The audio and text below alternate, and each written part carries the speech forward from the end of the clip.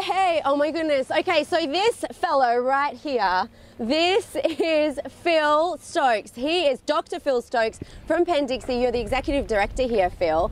And you're back. Penn Dixie is open. Yeah, we're really excited. It's our 26th season. We were able to open normally. We're open 7 days a week now.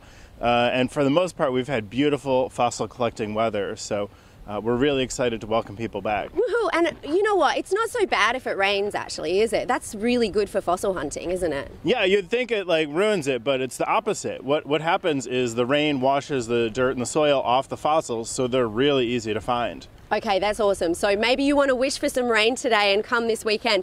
But if you come today, it's $7 for all the fossils you can dig, which is really cool. And if you're coming this weekend, here's a heads up, because Phil, you've been watching the planes for the Thunder on the Buffalo Waterfront air show that's happening this weekend. They've been rehearsing. I mean, we've seen them all week flying around the skies, but they fly up over the top of here, don't they? Yeah, it's really amazing. They fly overhead. It's super loud. It shakes you a little bit.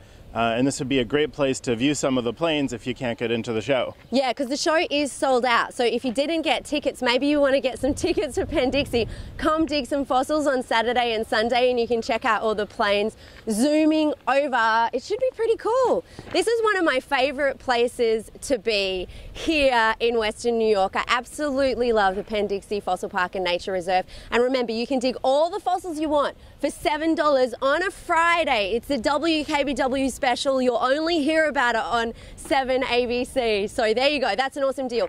We're sticking here and we've got more interesting fossil facts coming up for you.